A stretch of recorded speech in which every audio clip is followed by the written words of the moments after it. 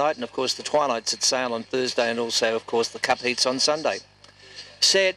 Silver Rockstar began okay. Slow out was Let's Go Billy, getting out fast. Maria Magic grabs the lead. Going up on its outside, Brody's Mullet. It got into trouble. Maria Magic got a break of 5 lengths. Elite Swift went round on the outside. Let's Go Billy the inside. And then came Silver Rockstar. Lulu Noir running off the track. Nat in the straight though. Maria Magic easily by 4 lengths. Elite Swift second. Silver Rockstar third. Fourth type. Let's Go Billy on its outside. Sunset Senorita. Didn't see much of it, but it was rough early.